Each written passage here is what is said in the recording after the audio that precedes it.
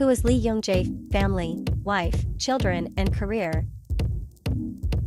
In 2021, Jung jae gained widespread international stardom and fame for his role as Seong Gi-hun, the main protagonist of Netflix's survival drama Squid Game. For his performance in the show's first season, he was nominated for numerous accolades. In December 2021, he was selected as Gallup Korea's Film Actor of the Year. Aside from his acting career, Lee is also a businessman, having launched a chain of restaurants in Seoul, as well as founding several businesses including the development company Seorim C&D. He owns several of his businesses, with fellow actor and close friend Jung Woo-sung. Lee was born December 15, 1972, age 51, in Seoul. He enrolled at Dongguk University, and was awarded his master's degree from the university's Department of Theatre Film Art in the Graduate School of Cultural Arts, in August 2008.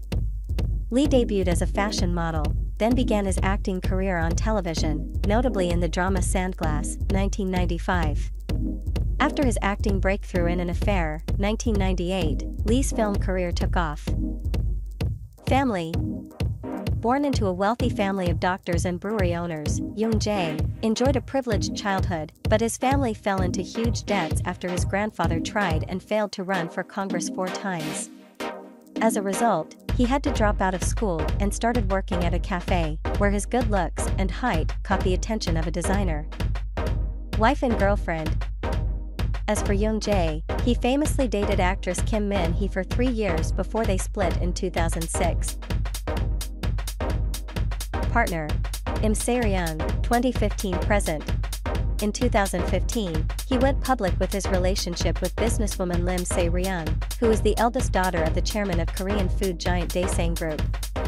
Yup, this basically makes the 46-year-old a real-life chaebol heiress, not unlike the uber-wealthy characters often depicted in K-dramas.